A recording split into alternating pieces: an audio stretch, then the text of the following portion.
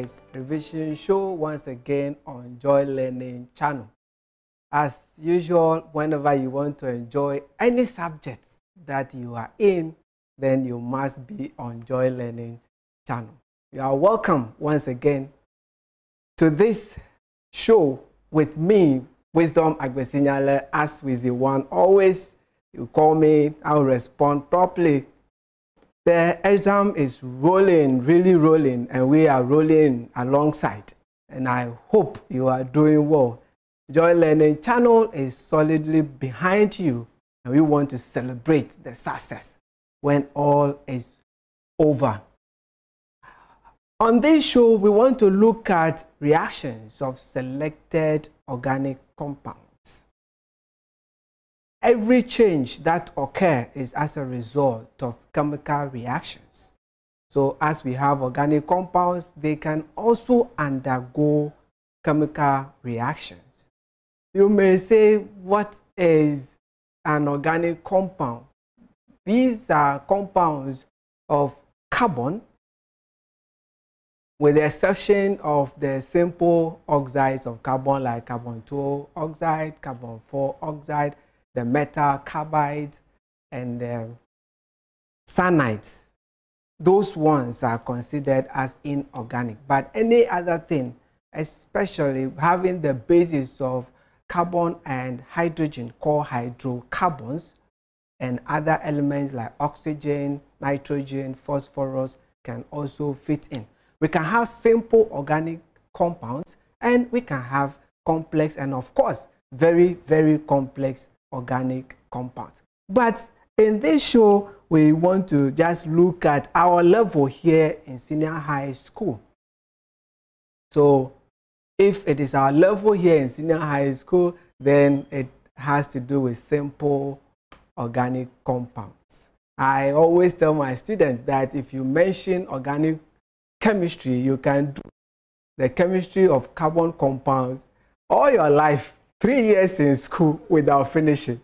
But here we are just looking at introductory aspect for you to know that carbon is a unique element on the periodic table. Therefore, a whole topic has been assigned to it. And by now, I believe you know the reason why carbon has a lot of compounds. Right, so let's roll on. Let's look at problem of the day before we start the whole process. Question number 1, name the monomers of the following polymers. Polystyrene, beta, polyethylene, gamma, polyvinyl chloride. So these are polymers. And these polymers, they have their various uses, they have their various specific characteristics.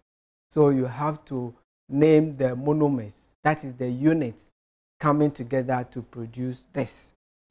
Question number 2, perform one chemical test to differentiate between 1-butene or but-1-ene and 1-butene or but-1-ine.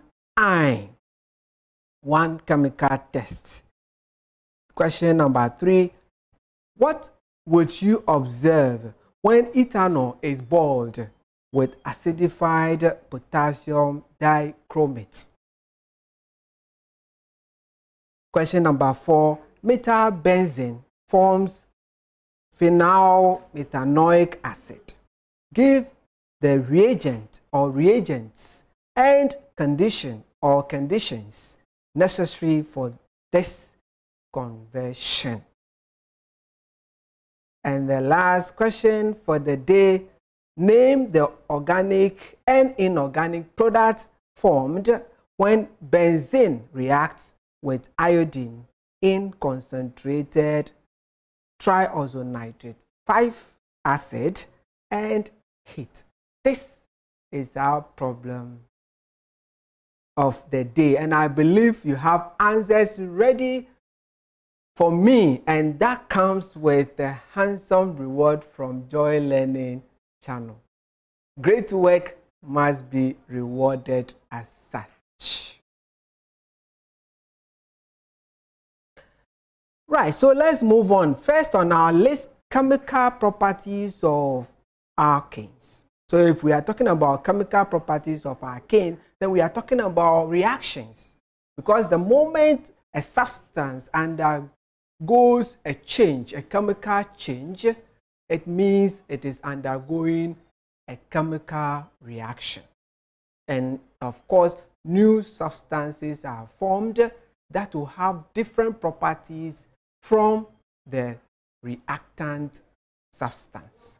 We talk about combustion. So we can equally say combustion of alkanes. Maybe you ask, what are alkanes? Alkanes belongs to the family of hydrocarbons. I mentioned already, hydrocarbon.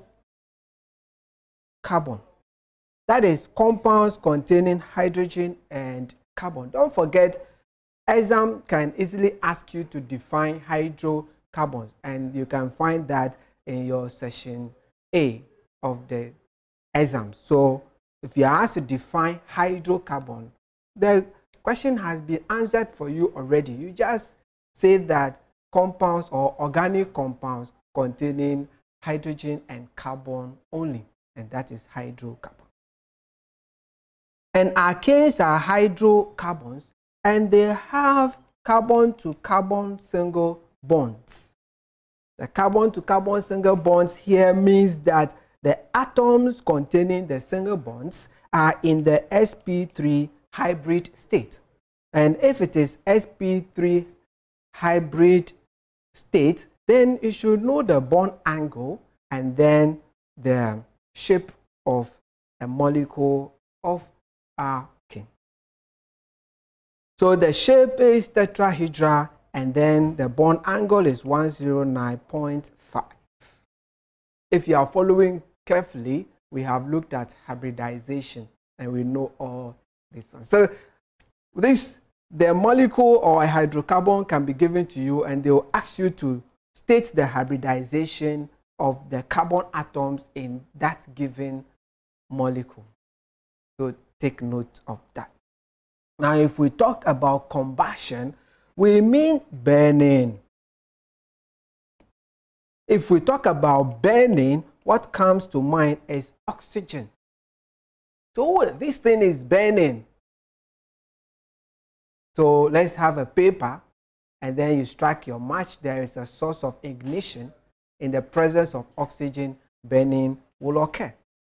Now, since we are talking about chemical reaction, it means new substances will be formed.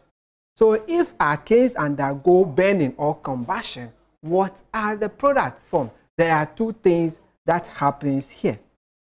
You are either burning the alkanes, and of course, I want us to know that anytime an organic compound burns in oxygen, products are formed. What are the products? So take note. Two things will happen there. The organic compound is either burning in excess oxygen or in limited oxygen. So if that is the case, what are the products?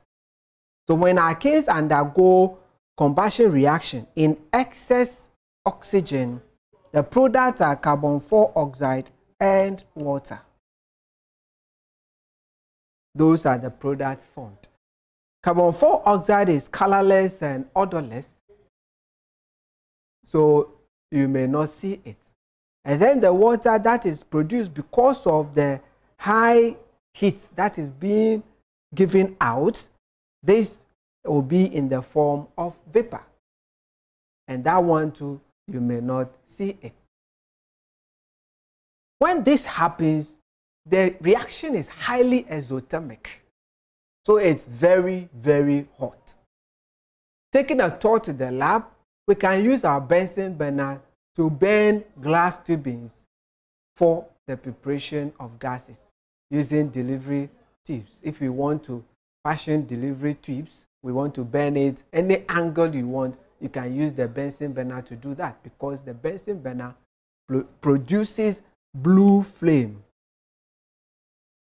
And that blue flame is very, very hot. That is why in your kitchen, you light your gas stove, it produces blue flame, so it doesn't dirty or blacken your saucepan. And it's very hot. Put food on it for some time, it is good for you to enjoy. Once upon a time, an old lady said that if they prepare food on gas stove, the food is not cooked. She prefers using firewood. Meanwhile, firewood will dirty your saucepans. So she said the food or the cooked on the gas stove is not cooked. Meanwhile, the fire there produced is hotter than that produced by firewood.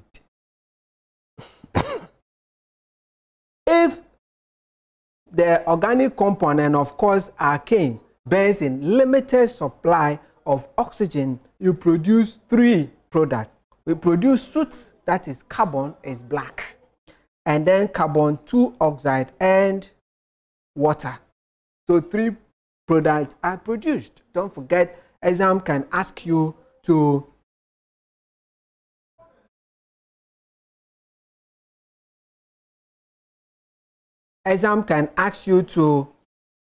mention the product when a named hydrocarbon is burnt in limited oxygen. So we'll have carbon, we have carbon 2 oxide, and then we have water. So three products. When there is incomplete combustion, you will see amber flame or yellow flame. That yellow flame produces soot. So if you put saucepan on such a flame, it will dirty your saucepan.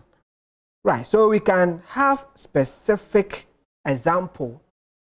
Say, write a balanced chemical equation when butane burns in excess oxygen. So butane, you know the formula of butane. So C4H8 plus O2 producing. What are the products formed? We say excess oxygen. So I know that carbon 4 oxide will be produced and water will also be produced. The question says, write a balanced chemical equation. So if you write this, this is not balanced. You have provided the right reactant and provided the right product. So that goes for 1 mark. The balance will give you the other mark. So let's balance. I have 4 carbon atoms there. So I put 4 in front of the CO2. I have 8 hydrogen atoms there. So I put 4 in front of H2O. Now balance oxygen. So in balancing, balance the carbon first, balance the hydrogen, then you come and balance oxygen. So let's balance oxygen. Let's have the total oxygen in the reactant. So I have 4 times 2, that's 8, plus 4, that's 12. You see, so that's 12. So all I need is to put 6 in front of O2. So the balance equation is C4H8 plus 6O2 producing 4CO2 plus 4H2O. Then you score the other mark. Take note. However, if it is limited supply, then you are going to produce C plus CO plus H2O. And this one too, you should be able to balance that.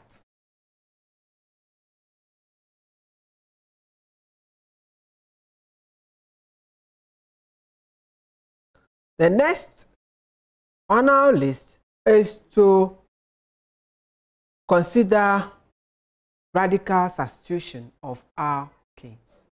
Don't forget, we have already established that alkanes are carbon to carbon single bonds. These people or this family undergoes substitution reaction.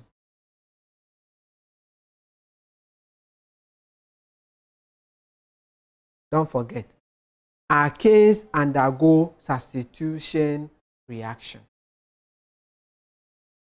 Why do they undergo substitution reaction? Don't forget the alkanes can also be termed as or called paraffins. Paraffins because they resist reactions. They are inert, so they resist chemical reactions under normal conditions.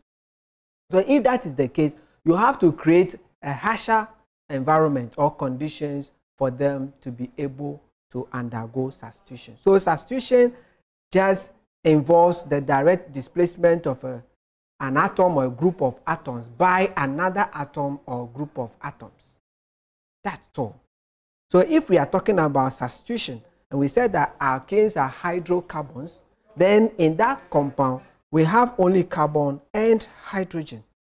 And carbon is the custodian of the compound. So it means that hydrogen can be replaced by a halogen. So what are the steps? Please, very important, follow carefully. So with the radical substitution, it means radicals must be produced because they are generally inert, the alkanes. So because of that, you have to create harsher environment. Radicals. The radicals, they are highly reactive species with one or more unpaired electrons or one or more single electrons. So they are highly reactive. They are neutral species. Don't forget. They are highly reactive.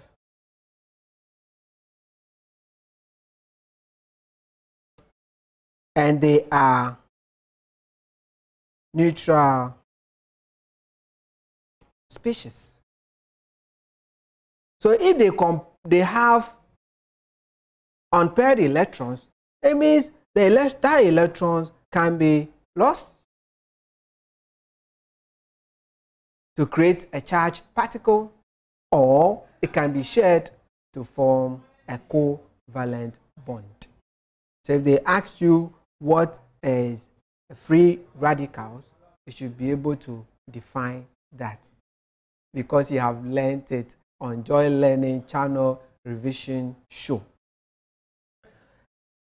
So the first step is to create free radicals.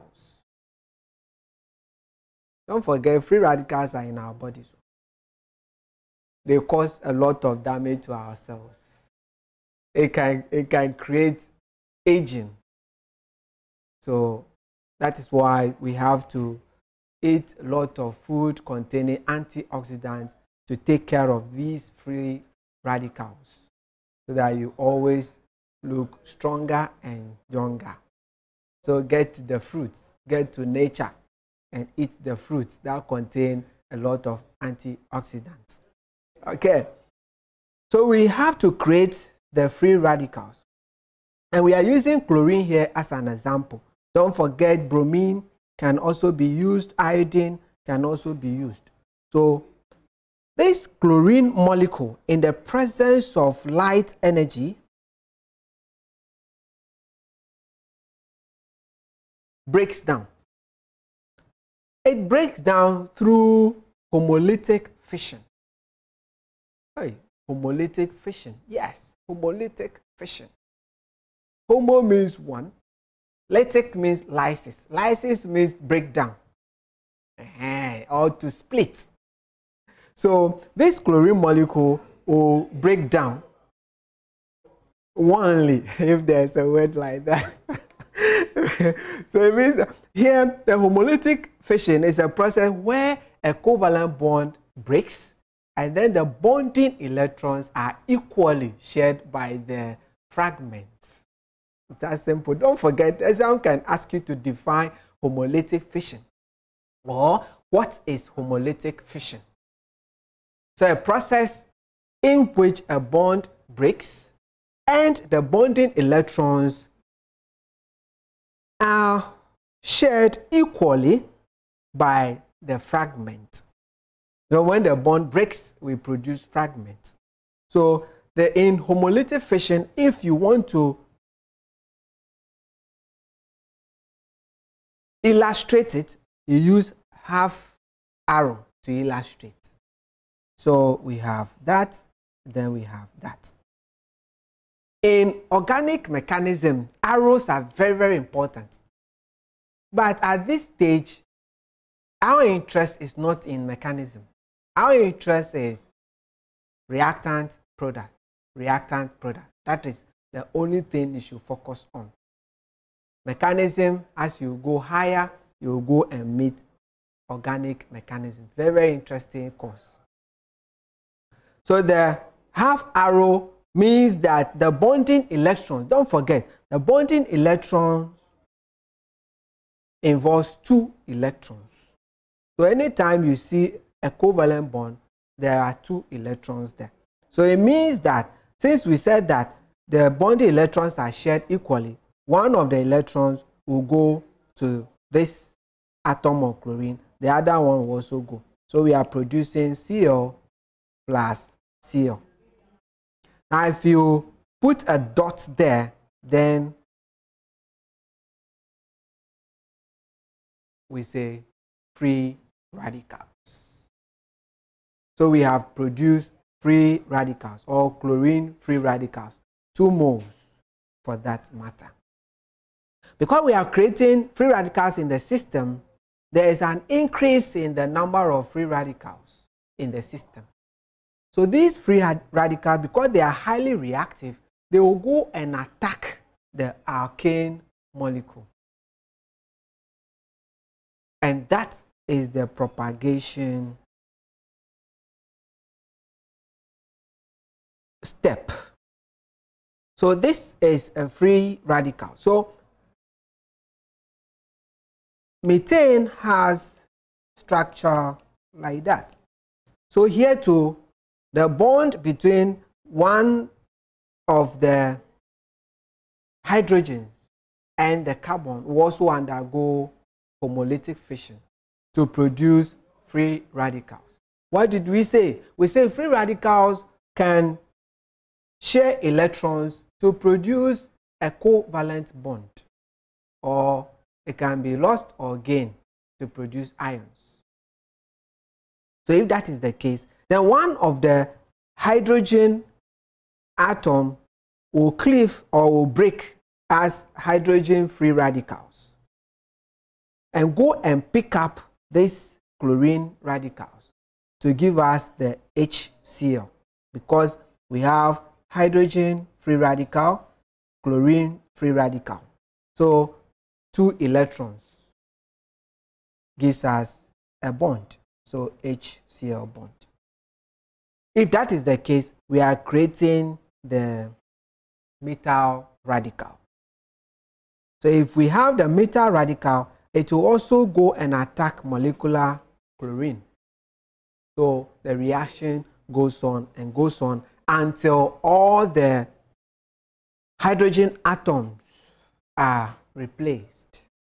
So this is just 2 steps of the radical substitution of alkanes. So in this case, the number of radicals are unchanged.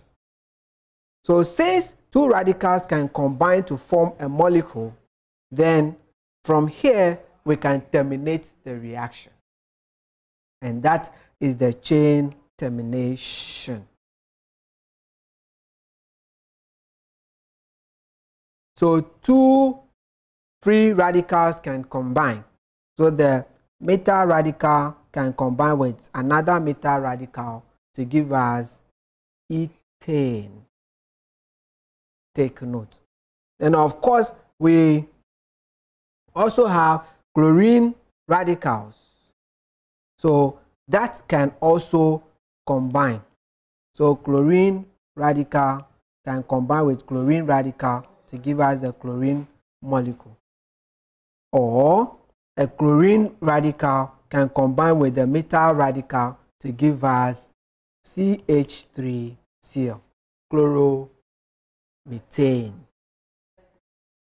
You see. So if the reaction continues, it means that the CH4, all the H can be replaced by chlorine to produce finally CCl4. CCl4 is an organic solvent in the lab that we can use. When we put bromine inside, then we can use it to test for unsaturation in alkynes and alkenes. Don't forget, the CCl4 is just serving as a reaction medium for the bromine. Bromine is liquid at room temperature. But when you expose it, it can easily go into the vapor state. So you cannot handle bromine alone. Therefore, you have to put it in an organic solvent so that the bromine will be able to be sustained for you to run tests when you so wish.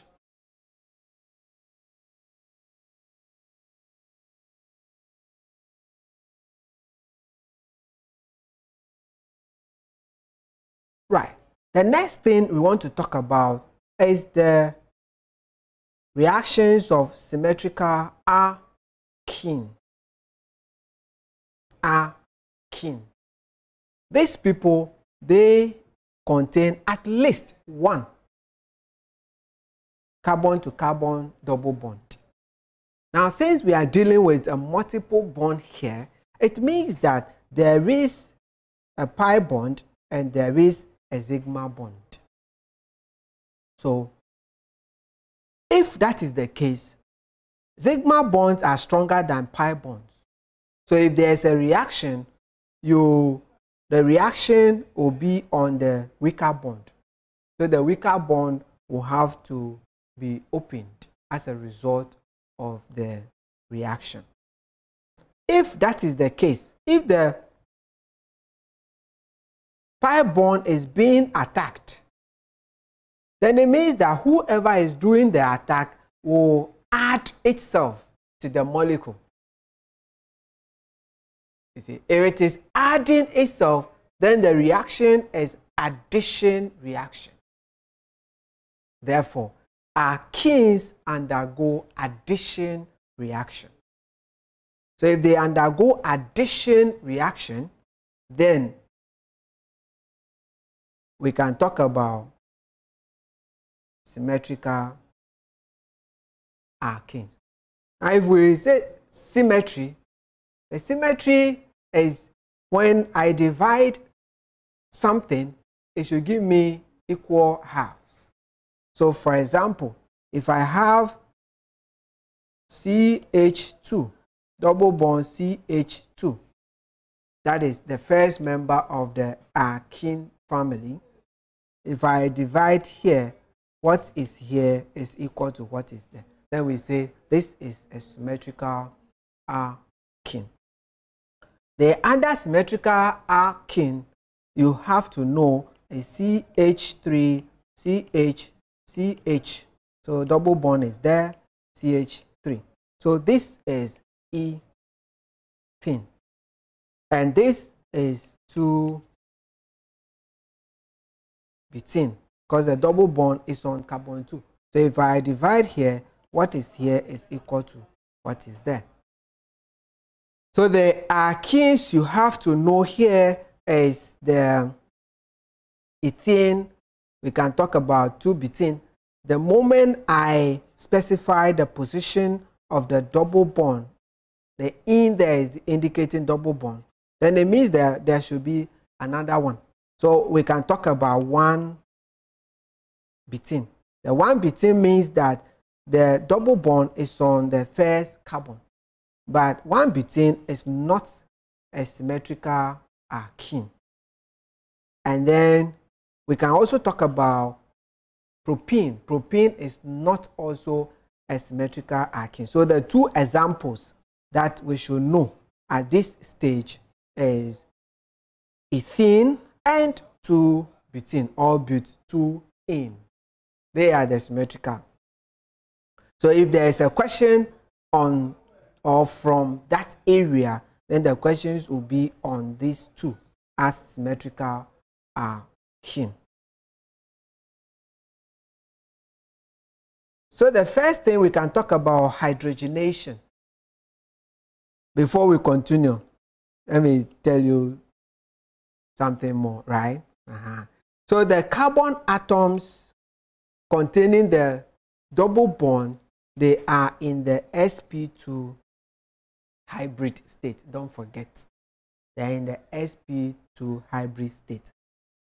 And then the alkenes, because they contain double bonds, and that is causing them to reduce in the number of hydrogen atoms that they should pick. We call them unsaturated hydrocarbon. So the carbon atoms containing the double bond, they are in the sp2 hybrid state, and the bond angle, you should know, 120 degrees. Okay, so we can continue. So here, this is hydrogenation. Since we have established that alkenes undergo addition reaction, then we can add hydrogen across the double bond, or we can add hydrogen to the molecule of alkene. But here we are talking about symmetrical. So the first one is the C2H4. So the double bond is at the center.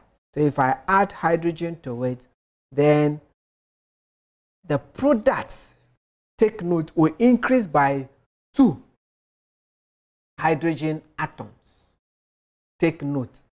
The number of carbon atoms do not change. It remains the same as the reactant, but the number of hydrogen atoms will increase by 2 in the product. So this one, you can even close your eyes and write the product. That is all you have to know. Reactant, product. So since we said that the alkenes are unsaturated, then we are moving from unsaturation to saturation. The saturation here means that the carbon atoms have their maximum hydrogen atoms bonded to it. So since we have already looked at alkanes, the alkanes are saturated hydrocarbons because they have their maximum number of hydrogen atoms attached to the carbon atoms in the given molecule. So this reaction needs a catalyst. So we can use platinum, palladium, we can use nickel for the reaction to occur. The catalyst, they provide large surface area for the molecules to be absorbed, and that brings them closer to each other for the reaction to occur. That is the function of the catalyst here. So the next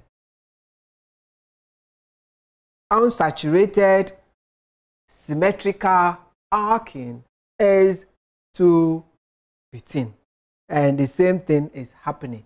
The product will have 2 more hydrogen atoms than the reactant. This is all you have to know.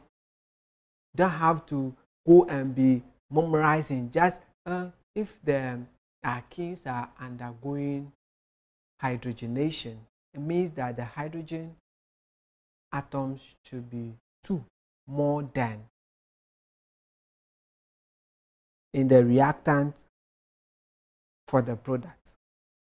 So the reactant just add 2 hydrogen atoms because we have 2 electrons making up the pi bond.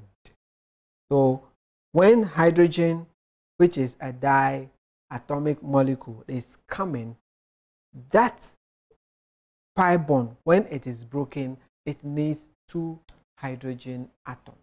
So anytime a pi bond is broken, 2 atoms are added to the original molecule. That's all. So if I have C4H8, because this is 6, 3 here, 3 here, 6, 7, 8. So H8. Then the product will be C4H10. As I said, the number of carbon atoms do not increase, only the hydrogen will increase by 2. Then you have your product. So 2-butene is giving us butane, from unsaturation to saturation. Don't forget, in terms of nomenclature, this 2-butene can have substituent on it. So when it has substituent on it, please, the reaction is on the double bond, not on the substituent. So the position of the substituent will remain.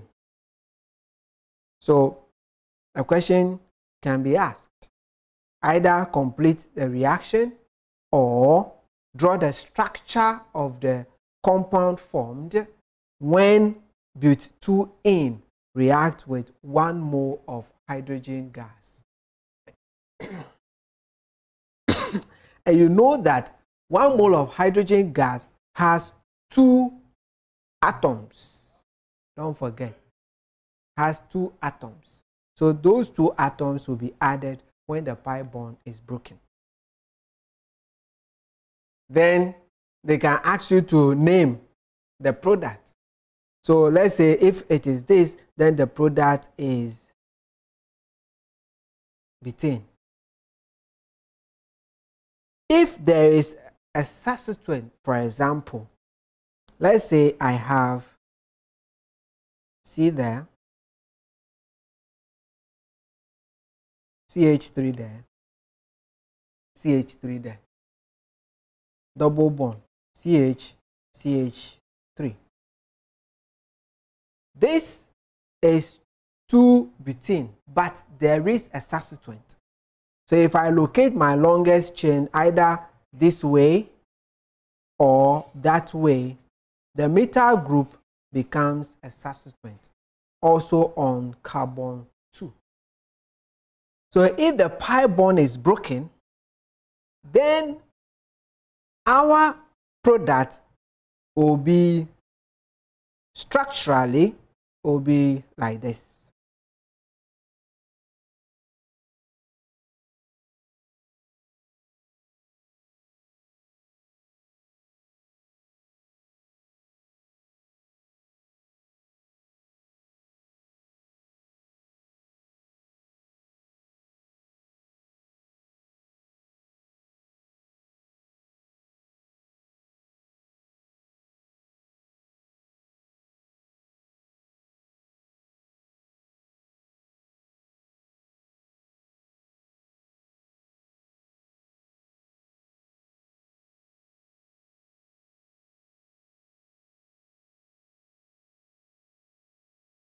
Will be like this. So this one is the substituent on the second carbon. So to name this is going to be 1, 2. So 2-methyl butane. Don't forget, the reaction is on the double bond. Whatever substituent will be on the chain, it will remain in its position. So if you have the saturated hydrocarbon after the addition reaction, that is hydrogenation, addition of hydrogen atoms, then you name it as such. Okay. The next one is bromination, addition of bromine. Don't forget, we are using bromine here. You can use iodine, you can use fluorine, you can use chlorine.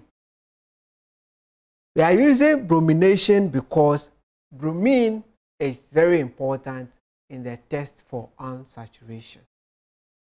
So here, bromine is brown. Then we still have a symmetrical alkene.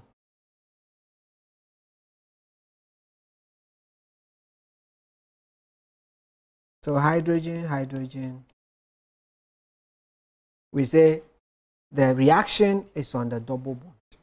And whenever a pi bond is broken, 2 atoms are added.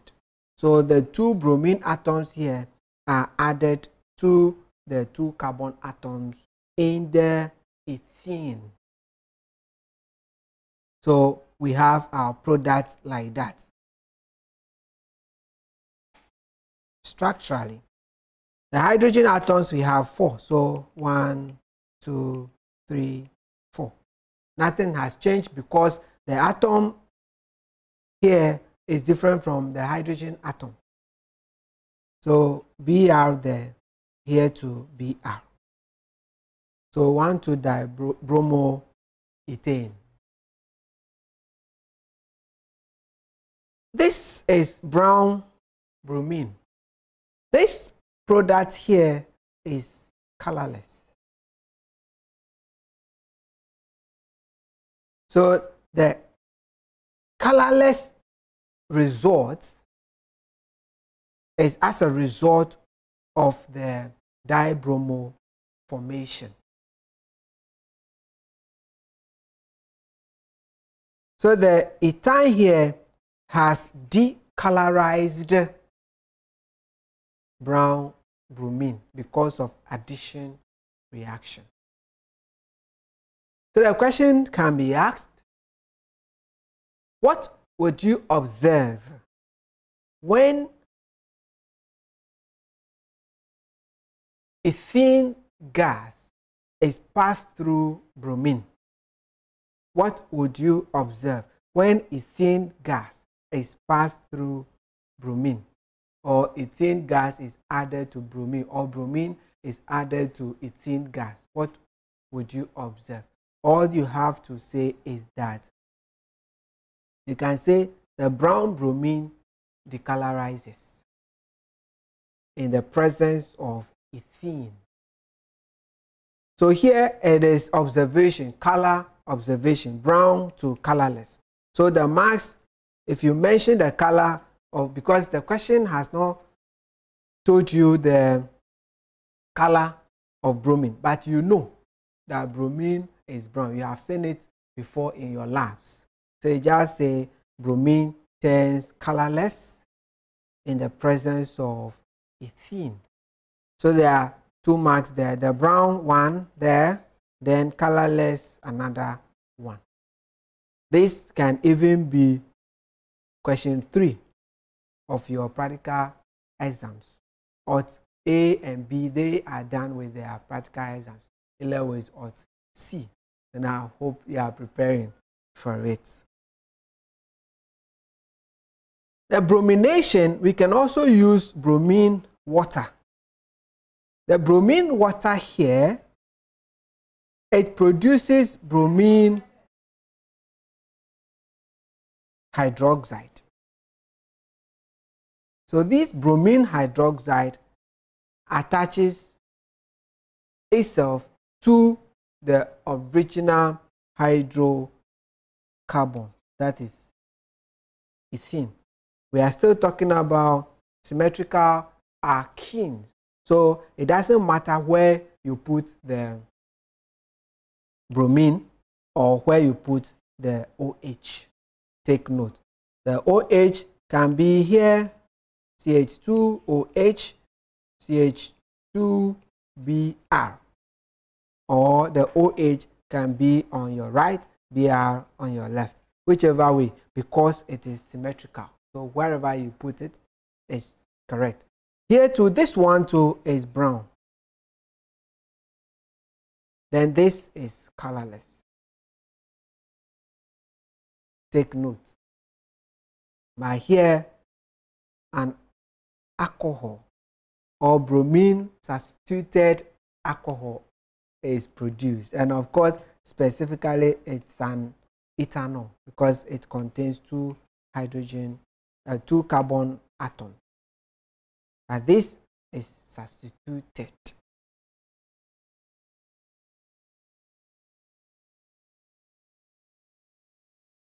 Then I have already told you that CCl4 is an organic solvent in the lab. So bromine and tetrachloromethane can also be used. I told you already that this CCl4 is just a reaction medium. So the reaction involves the alkene and bromine. So this one too, the bromine is substituted. So you are creating a dibromo. The same way, this one is brown, and then this is colorless. So don't forget, either is bromine water, or bromine in tetrachloromethane. But if we are talking about these reactions, you cannot expose bromine to the atmosphere. The moment it's out of its container, it goes into the bromine vapor. So you may not be able to handle it for the reactions. But if it is bromine water, that one you can handle it, it's liquid. Bromine in tetrachloromethane is also liquid, so you can handle it safely.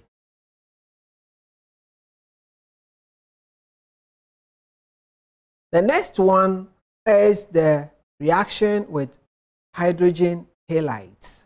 So ACl, HBr, HI. We are still talking about symmetrical alkenes. So here too, because it is symmetrical, it doesn't matter where you put the halogen and where you put the hydrogen. Wherever you put it is right. So we are looking at two symmetrical alkenes here. It's either ethene or 2-butene. They are the two symmetrical alkenes that you can fall on. So if not ethene, then it is 2-butene.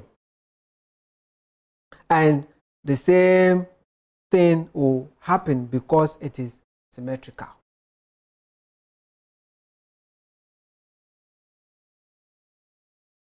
The alkenes can also react with water.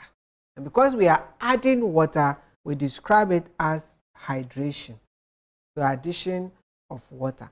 This can happen in the presence of conc H2SO4, and then you warm or you heat it. So when you do that, you are producing an alkanol. So if I'm dealing with ethene, then I'm producing ethanol. And of course, it is symmetrical. So you can put the OH on the first carbon from your left or on the first carbon from your right. You are right. You are correct. So somebody can write this, and then somebody can do this.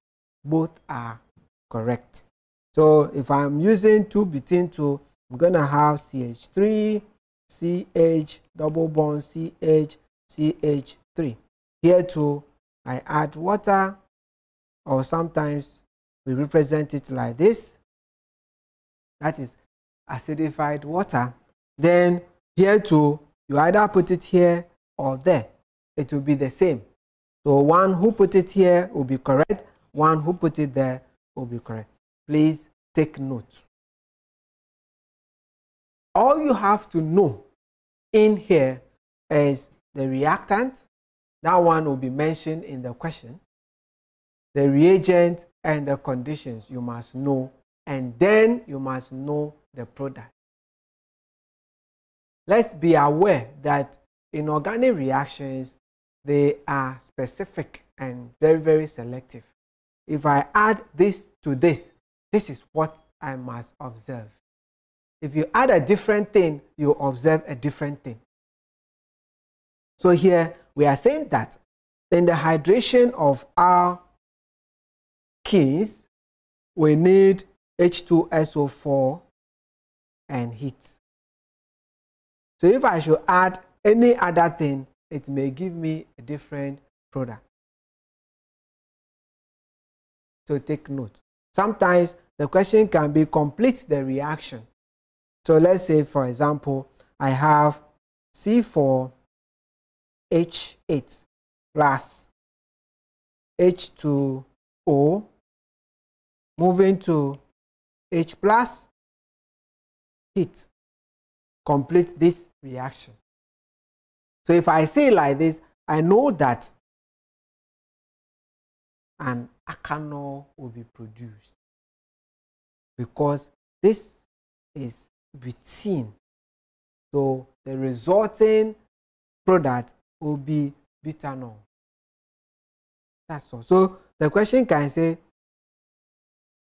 draw the structure of the major product and name it. Or write the formula of the major product and name it. So all you have to do, I have C4H8 there. So when the alkanol is produced, look at what happens. I have CH2, CH3. CH2, CH2.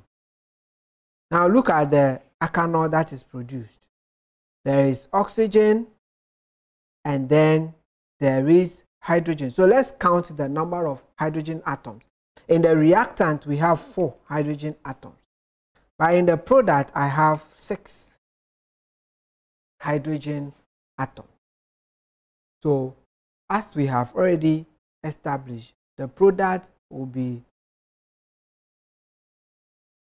2 more in hydrogen than the reactant. And of course, this time round, there is oxygen.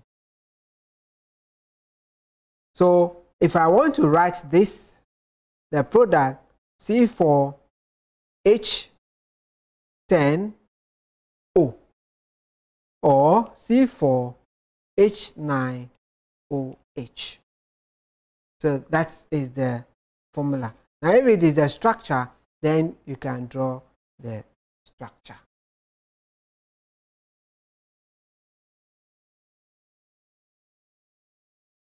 Formation of a diol or oxidation of alkenes. Here we use acidified potassium permanganate and then a mild or at room temperature. Now this is colored. The potassium permanganate is colored, it's purple. So if that is the case, then when the reaction completes, the purple goes into colorless. And the colorless is as a result of forming a diol.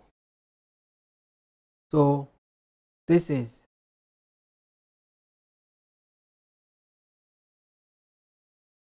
ethane 1,2-diol. Anytime you hear O, then it means there is OH there. So 2 of them here. This OH, they are functional groups. Or I can also see them as substituents. So if I see them as substituents, then I can name this as 1,2-hydroxyethane. 1,2-hydroxyethane.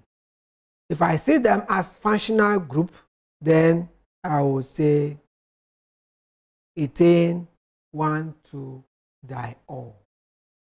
Take note of it. Or common name is ethylene glycol. Ethylene glycol is very important in the temperate regions. The temperate regions, water can easily freeze. So if you pour water in your car radiator, it can freeze. If it freezes, your engine will experience overheating, and that can break down your engine. So when they pour water, they pour ethylene glycol into the water, and that will not make the water to freeze. So the water can cool your engine as you travel across.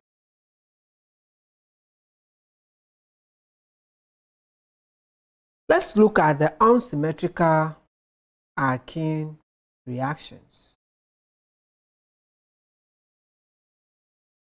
Here it's very, very simple.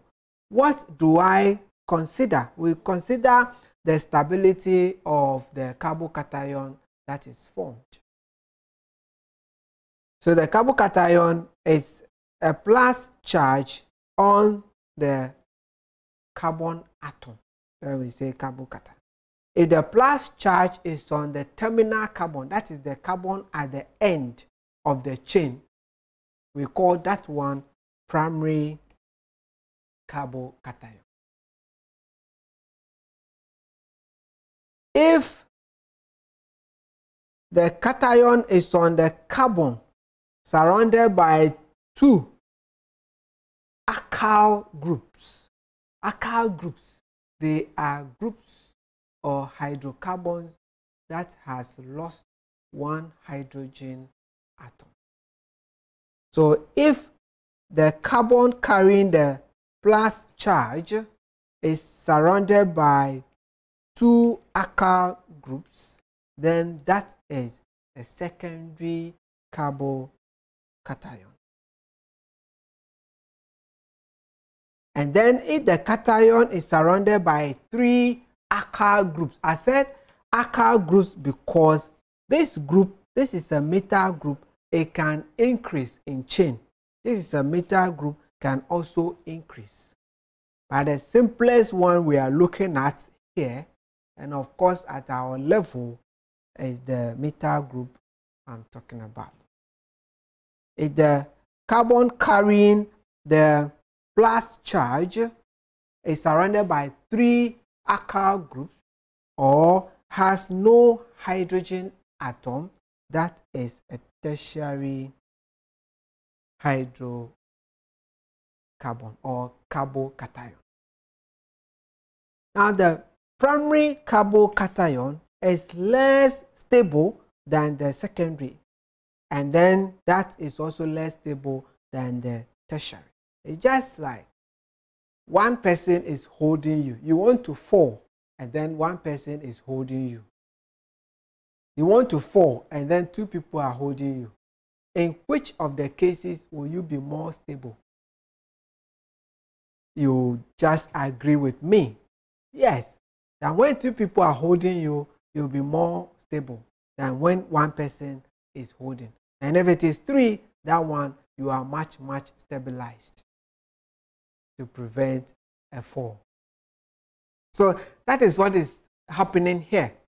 So that this carbocation is an intermediate leading to the formation of a product, because from here there is a substitution. A nucleophile will come and take care of that positive there. So it means that the product that will be formed will be a primary product. The product that will be formed will be a secondary product.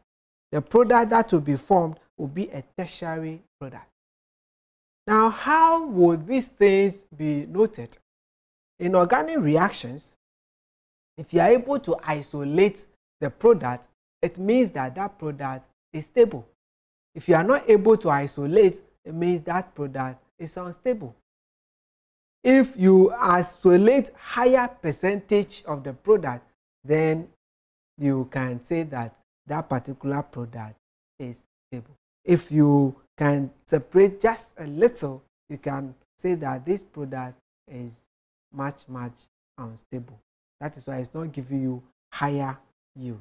So take note, if you are able to isolate a product, it means that product is stable. So in the formation process, if there is the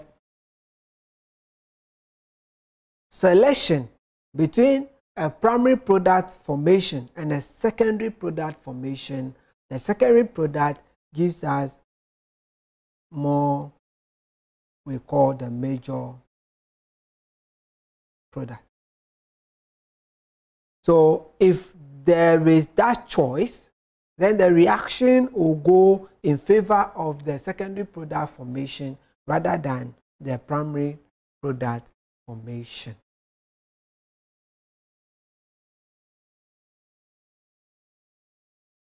So if we have the unsymmetrical alkene,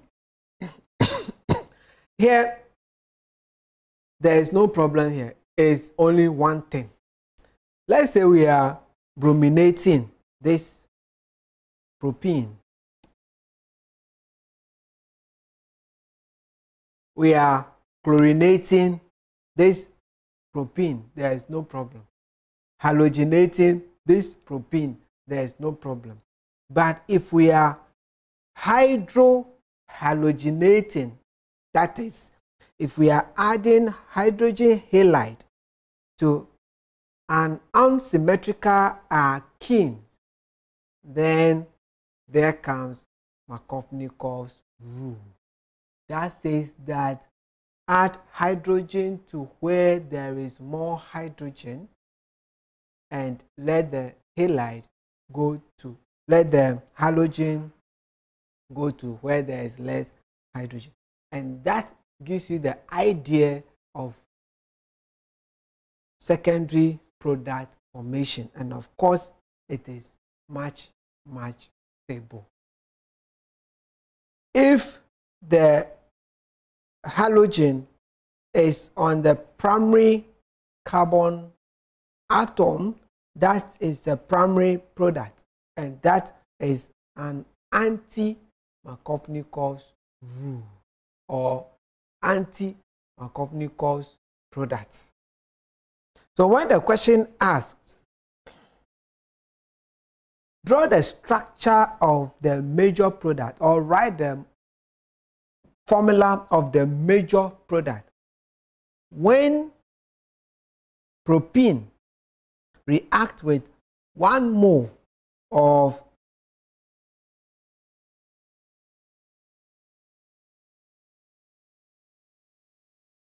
hydrogen bromide, then you have to go for the dibromo product. Sorry, the 2 bromo product, not 1 bromo product. If you form a bromo product, you'll be wrong because the question says the major product. The major product will be a 2 bromo product. Are we there? Yes. So if that is the case and I give CH3, CHCl, CH3. Sorry, we are using bromine here. So CH3, CHBr, CH3. And then somebody goes for CH3, CH2, CH2Br. This is primary product, and that is anti-Markovnikov's product. And this is secondary product, and this is Markovnikov's product. And since the question says the major product, and I know that Markovnikov's product is the major product, then this is correct. This one will lose the mark. So take note. And the unsymmetrical alkenes, for the alkenes we should know at this level, we have to know the first member, that is CH2, CH2. Second member, CH3, CH2. Third member, CH3, CH2,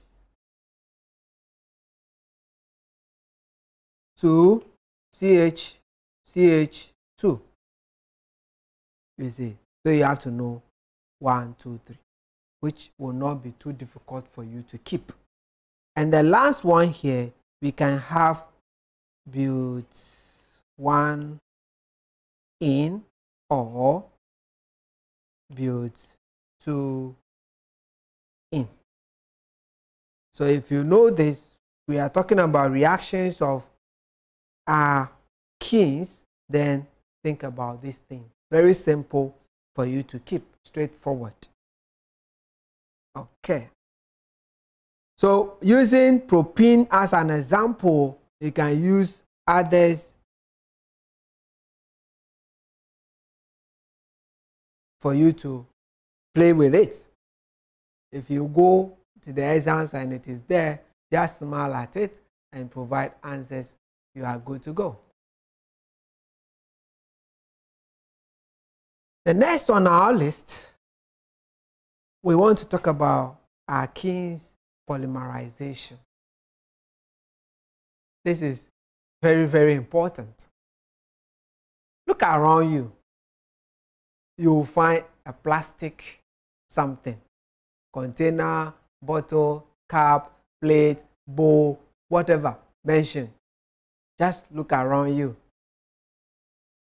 Your television set, the cover, the body of your television set, aside the screen, is plastic. You have drank water from plastic, or even as I'm speaking, and you are comfortably sitting down watching me, there is a bottle of water by you, and it's plastic. It's all from polymerization. Very, very interesting. So you can, if you are moving higher and higher, you can opt for polymer science, and it's very, very important. Ash foams, latex foam, all there, it's all about polymers. So what is alkene polymerization? This is a process. Poly means many.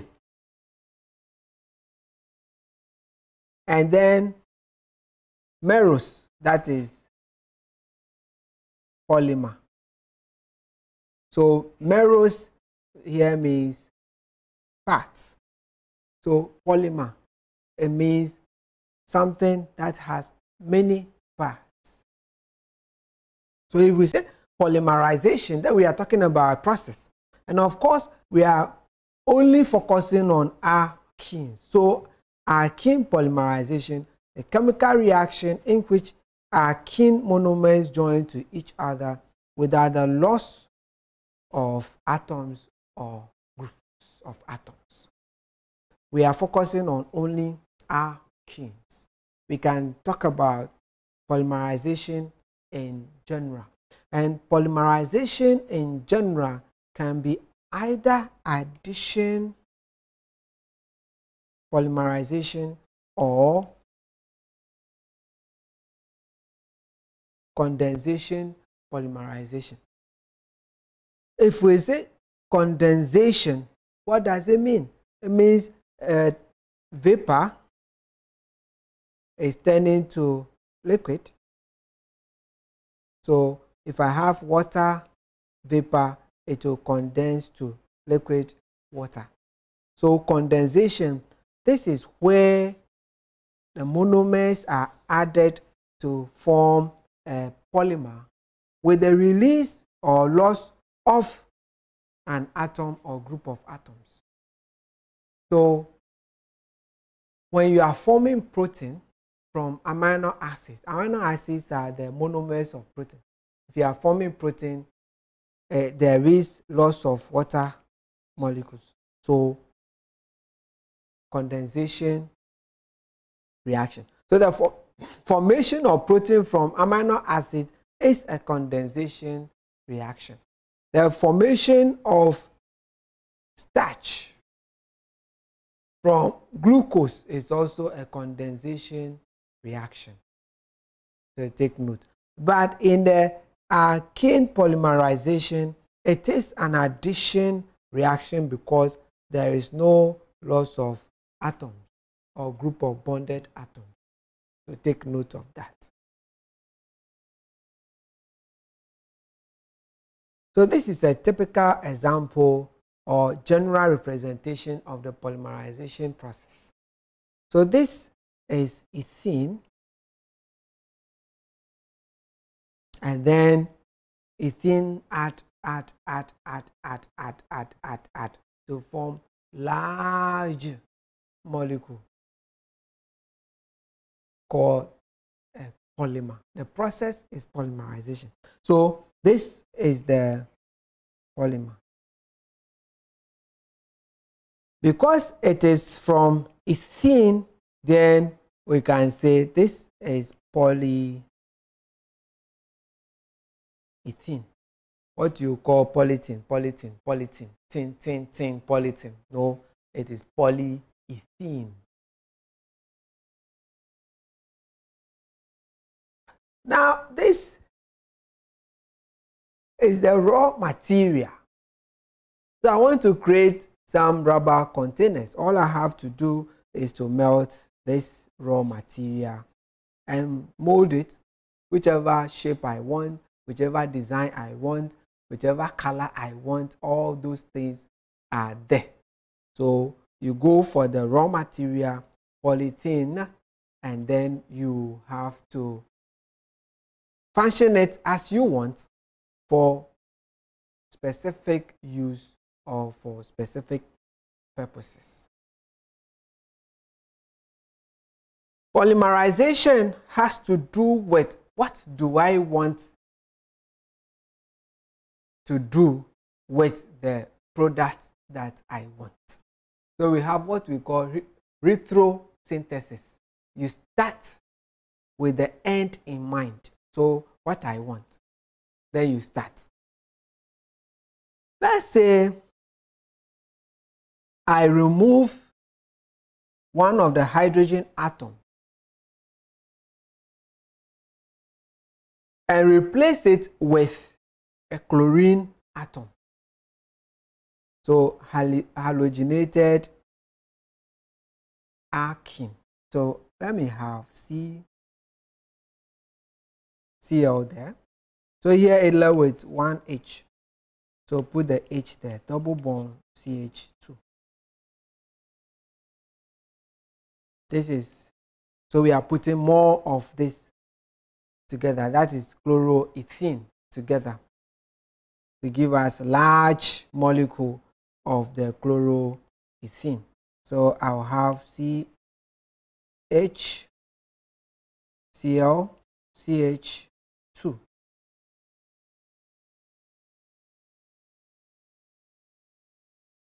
CH, Cl, CH2. So this is the polymer. Now this monomer here, the trade name is vinyl chloride. So if it polymerizes, then we can produce polyvinyl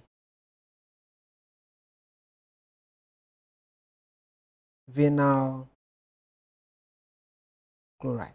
That is the PVC pipes you have been talking about. PVC pipe. Now, it comes in various forms. We have the flexible ones that you can bend even through corners. That is technology. There are rigid ones. There are flexible ones. Depending on what you want to use it for, then you get what you want.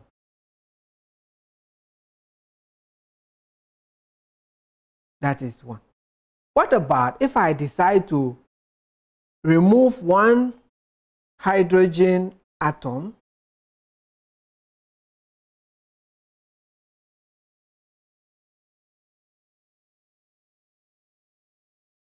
and replace it with a phenyl group or benzene group?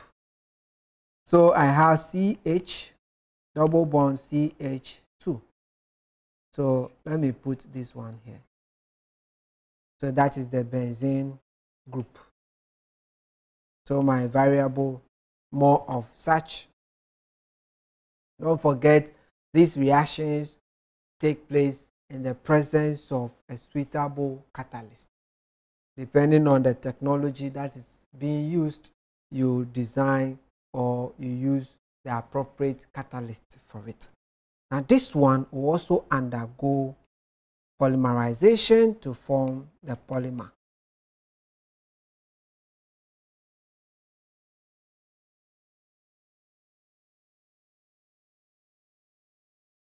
So if I remove one hydrogen atom and replace it with a benzene ring, I produce styrene. And the polymer becomes polystyrene.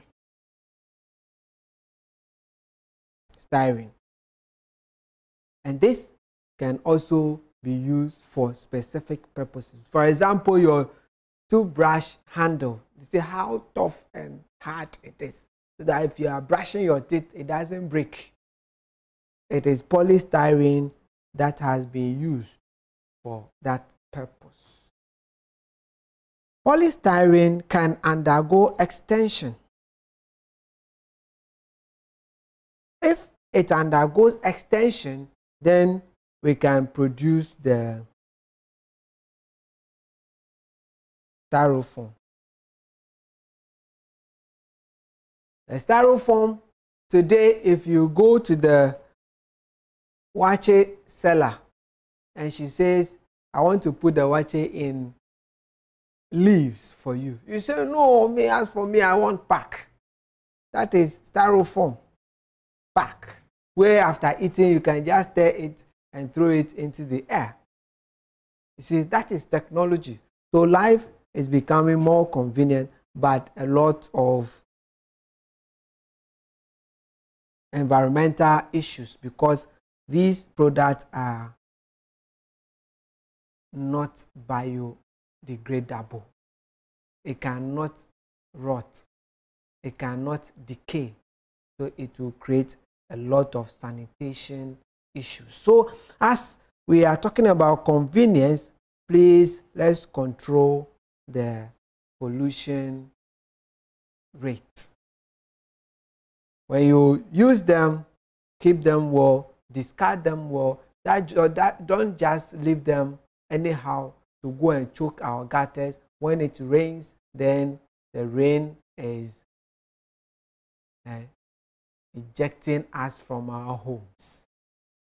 So let's, irrespective of the conveniences that we want, let's not create environmental issues. So let's control as we use them conveniently. Right, so we can go on and on and on. So depending on what you want to use the polymer for, that will tell you what to do. If I replace all the hydrogen atoms with fluorine, it gives me another product for another use. If I replace it with cyanide, it gives me another product for another use. Easy. So it's a whole lot. Now you talk about the non-stick cookwares. And now if you want to go and buy saucepans or cookwares, you say, me, I want non-stick. Non-stick, Teflon is used. So in the production of Teflon, all the 4 hydrogen atoms are replaced by fluorine. You see, so when they use it to coat inside the saucepan,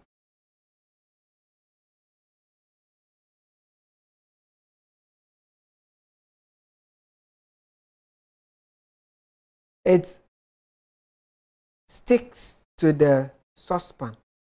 So when you put food inside, it's serving as a layer between the saucepan, the metal saucepan, and your food. So it means that the food cannot stick to the walls of the saucepan. So when you finish your food, nothing will stick. Everything, even if the food burns, you just remove it and your saucepan you wash inside, you are good to go. Right. So there are more. We can talk about polymerization and polymers. Let's talk about the alkynes. The alkynes, they are the triple bonded guys.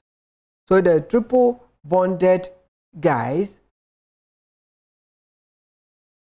have 3 bonds. So if they have 3 bonds, then we will have 2 pi bonds and then a sigma bond.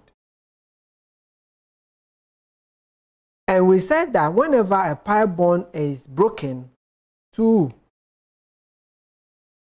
atoms are added to the reactant molecule. So if another one is broken, another 2.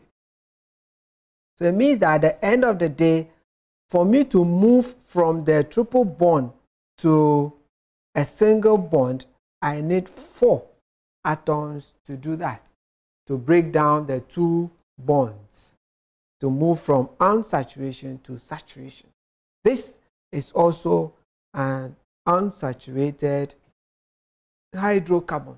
The saturation here is higher than in the case of the double bonded ones. That is the alkenes. So if hybridization, then the carbon atoms containing the carbon to carbon triple bond, they are in the sp hybrid state. They have a bond angle of 180 degrees and then they have linear shape. Don't forget that. Alkenes, don't forget, they contain at least 1 carbon to carbon triple bond.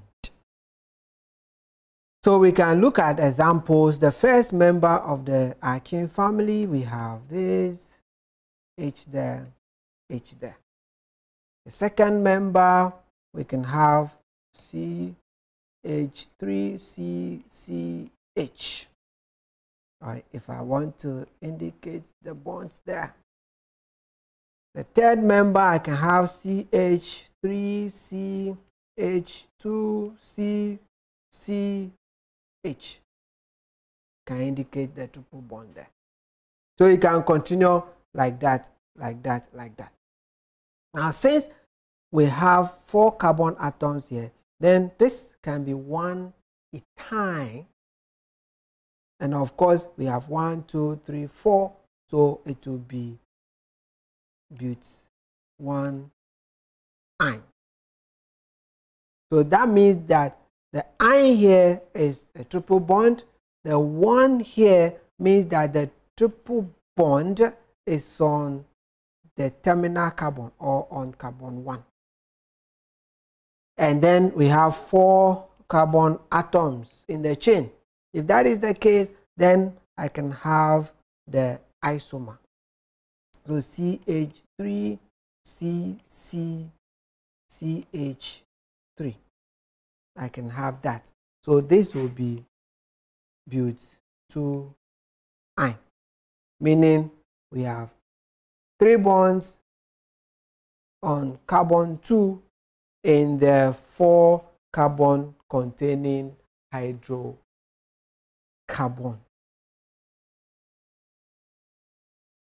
So these are the ones you should know. We have ethyne, we have propyne, we have but1 ine, and then but2 ine. Take note. If, say, we want to talk about substituents, now of course metal group substituents, then this first member cannot take a metal group substituent. Take note. Because the moment you bring in a metal group, the chain will elongate or will increase by 1 carbon, and that will lead us to propyne. Propyne can also not take a metal group as a substituent. Take note, it can take other substituents. The halogens, they can be there, but not a metal one. The reason why the metal one you have to be careful is that the metal groups can be or is the same as a terminal metal group. So if you don't take care, you may think that it's not a substituent, it's part of the chain. So most of the times they bring methyl group substituted hydrocarbons for you to name rather than others. Because if I put chlorine there, you can easily recognize that chlorine is a substituent. If I put a methyl group there, if you don't take care, you will think that there is no substituent. So you must open your eyes.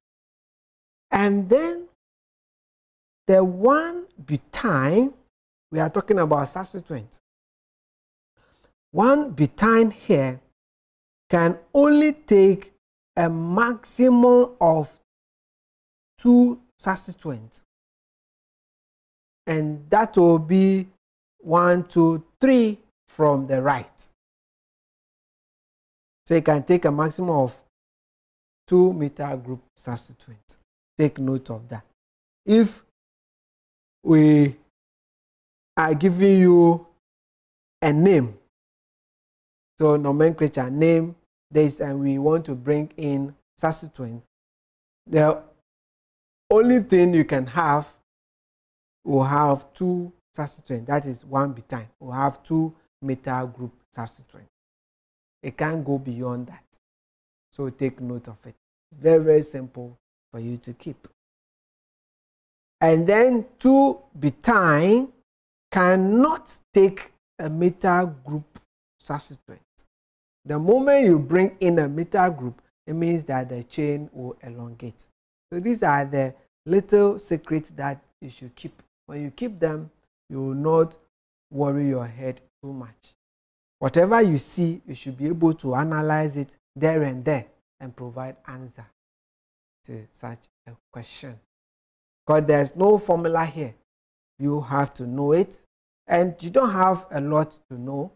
Just simple ones, straightforward, you can keep. And then if you are in the exams and you meet something like that, go for it. But if you see it and you cannot easily provide answers to it, please don't commit yourself. If you are giving an answer that will be wrong, it's the same as you have not answered that question at all. And when you go, please take your time. Read all the questions. Choose questions that will give you a maximum mark. You are not pleasing anybody. You want your mark. Get it. Let's continue.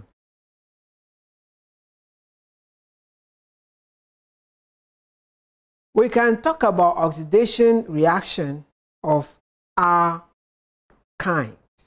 And of course, we have already talked about combustion reactions.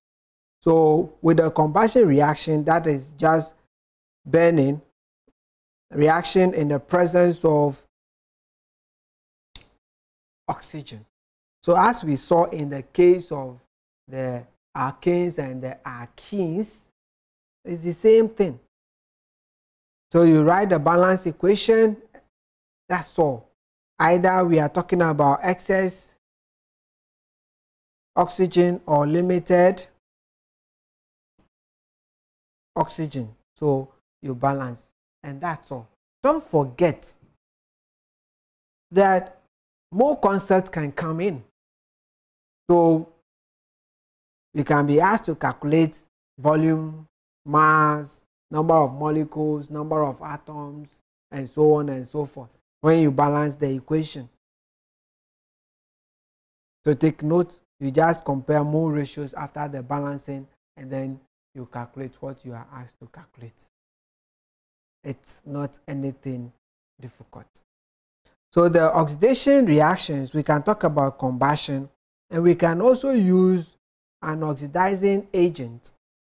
If we use cold potassium dichromate in a basic solution or medium, then for example, ethane can oxidize to ethane dioic acid. ethane dioic acid, or the common name oxalic acid. Take note of that. Because it is an oxidizing agent and in a basic medium, the permanganate reduces to MnO2. If you want the color, this MnO2 is black powder. It can serve as a catalyst. For example, if you want to produce oxygen from hydrogen peroxide, this MnO2 can serve as a catalyst to decompose or to produce your oxygen gas from there. Okay.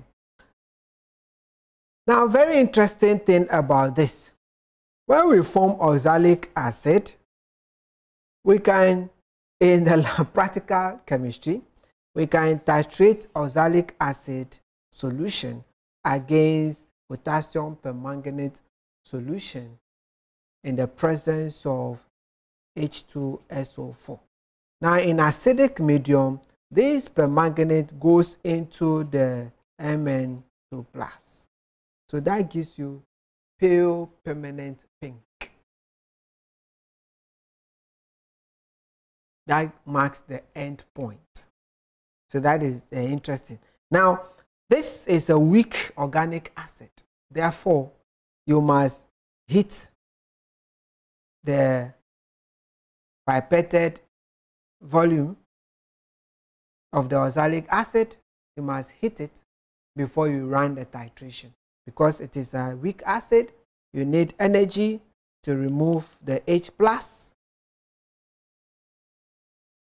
for the reaction to occur. So that titration occurs in acidic medium. And the only acid that you have to use is to use H2SO4. Why must you use H2SO4? You must use it because the H2SO4 helps the KMnO4 to reduce to the Mn2+. That is why you have to use it. If you use HCl, KMnO4 is an oxidizing agent. It can oxidize the Cl- to Cl2. So it will affect the titration. If you use HNO3, this HNO3 is a stronger oxidizing agent. So it will help the KMnO4 to oxidize the oxalic acid. So if you use that one too, it will also affect your titer values.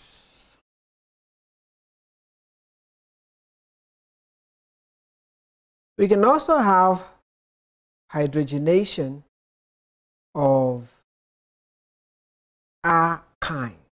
And the alkynes we are looking at here is the terminal alkyne. The terminal alkynes are alkynes with the triple bond on carbon 1 of the chain. So if I have CH3, CH2, C triple bond CH, this is a terminal alkyne. If I have CH, this is also a terminal alkyne, and so on. Here too, we are hydrogenating.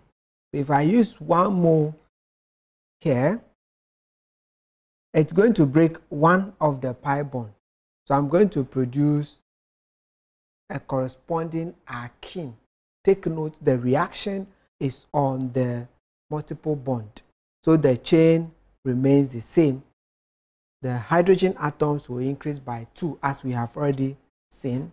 So if I have 1 butane here, I can produce 1 butene.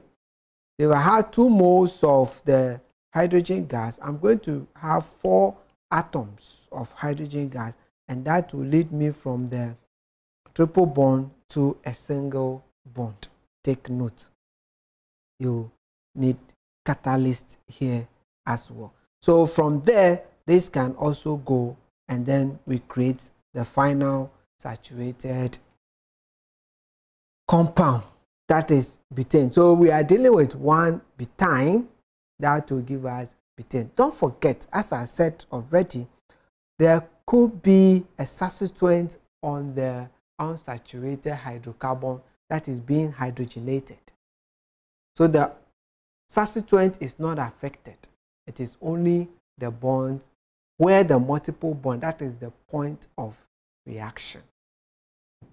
Okay. So if I have CH3, CH2,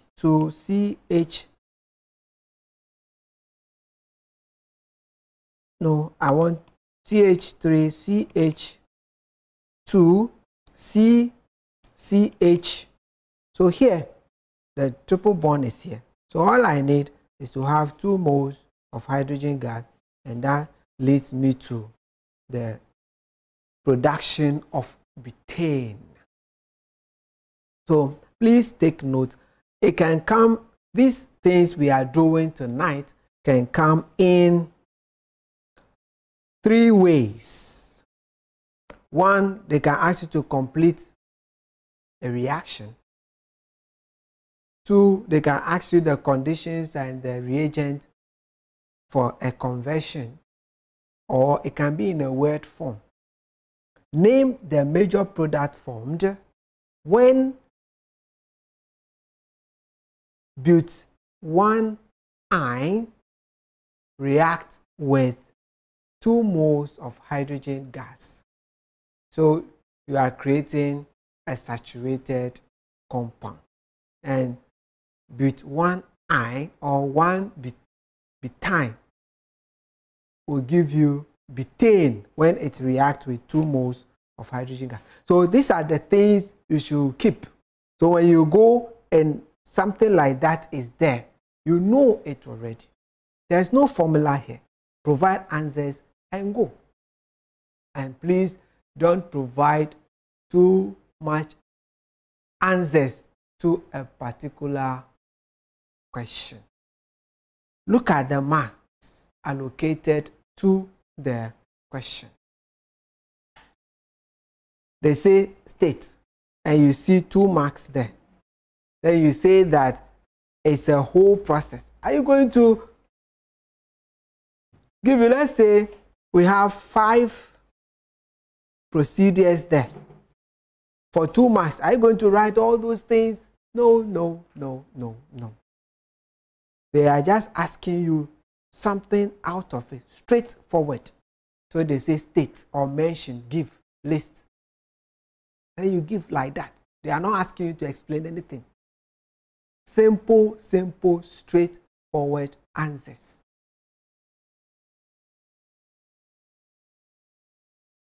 Right, so hydrogenation. So as I said, from here you have 2 moles and you go there straight. Don't forget, it's either written this way. Since the CH2 is repeating, it can go into a bracket. Please don't see this as a substituent. It's just a repeating group. Anytime you see, say, CH3 into bracket 2, this is a repeating group. So CH3, CH3. Don't forget, if I see CH2 into bracket 2, it means that the CH2 is repeating twice. So don't forget, be on the alert. Halogenation is the same thing as we saw in the case of hydrogen. Here, it doesn't just convert like that, but you need a halogen carrier, let's say iron 3 chloride. This halogen carrier is a Lewis acid because it can accept lone pair of electrons. What is its purpose? Its purpose is to complex with the molecule of chlorine or the halogen to make it more electrophilic, so that it will be able to attack the multiple bond.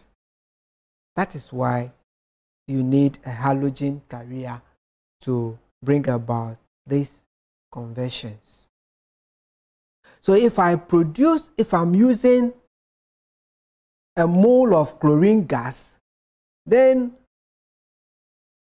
I'm producing here, this one, Cl there, H there, Cl there, H there. That is this product. What has clicked? This is a geometric isomer. So it means that I can also have that Cl there, H there, Cl there, H there. So this will be cis isomer and this will be trans isomer. So if they say write the formula or draw the structures of the isomers or of the compound formed when 1 mole of chlorine reacts with ethyne, it means that you are having 2 isomers and they are geometric isomers. We have the cis isomer and we have the trans isomer. So if you are to name, then it is 1,2-dichloroethene. So it will be trans 1,2-dichloroethene or cis 1,2-dichloroethene. But if you are reacting 2 moles of chlorine gas, then you are going to produce the saturated halogenated alkane. So you can have 1,1,2,2-tetrachloroethane. That will be this. So just play with them as you wait for your paper 2 exams. So with the non-terminal alkynes, that one, the bond is in the middle or not on the terminal carbon or not on the first carbon of the hydrocarbon chain given. So with that, it's the same thing. Here too, you need a halogen carrier for the reaction to occur. If I use a mole, then I'm creating trans and cis isomers. 2 moles, I'm creating a saturated halogenated hydrocarbon. So just play with them. This one, we are using hydrogen halide. Here, specific example is the HBr, for example. You can also use ACl. So with a mole, we are producing this. I use the structure so that you will understand it well. The 2 there, and then there is this, and there is that. So this is the first one here. 1 mole. So this is bromoethene. If I add another hydrogen bromide to this one, what comes to mind? Here you need to apply Markovnikov's rule. Send hydrogen to where there is more hydrogen and let the halogen be at where there is less hydrogen atom. Simple. Then you complete it. So in effect, I'm going to have this. So hydrogen to where hydrogen is more, I have 2 here. So this hydrogen here will go here. Then the bromine will go to where there is bromine already. Like that. So instead of you producing 1,2-dibromoethane, that one will be anti-Markovnikov's rule. But To produce Markovnikov's product, you have to produce 1,1-dibromoethane, not 2,1. So if they say name the product formed when ethane react with 2 moles of hydrogen bromide or hydrogen iodide or hydrogen chloride, please, you are going to produce 1,1 halogenated alkane, not 1,2. 1,2 is wrong, anti-Markovnikov. But 1,1 is the Markovnikov's product, and that is correct.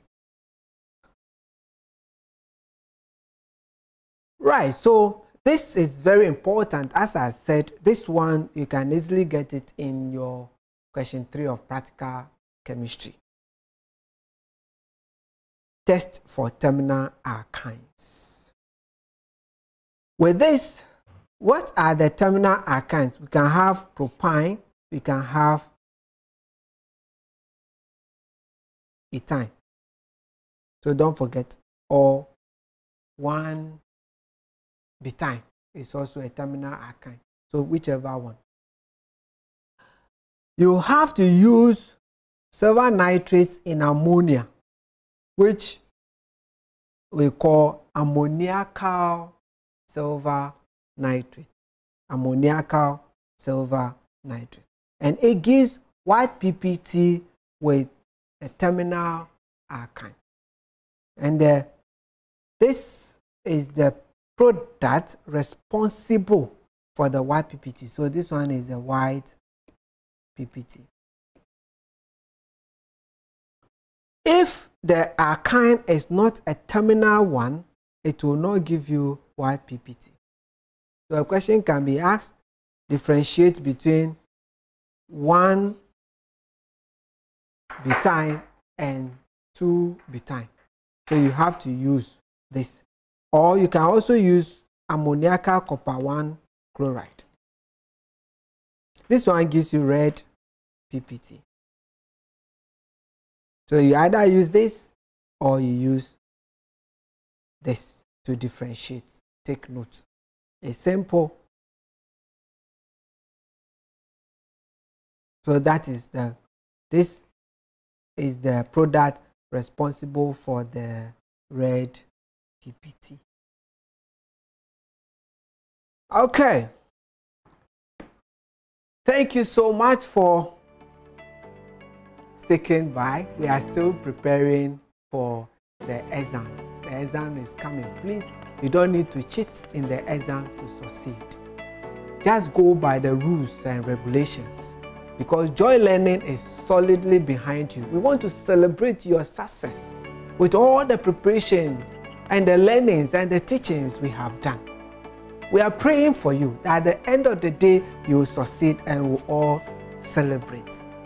It's been good coming your way. Live show with Wisdom Agbesinyala Ask Wizzy One. Until I come your way again, please keep on the preparation on Joy Learning. Take care and all the best. Bye-bye.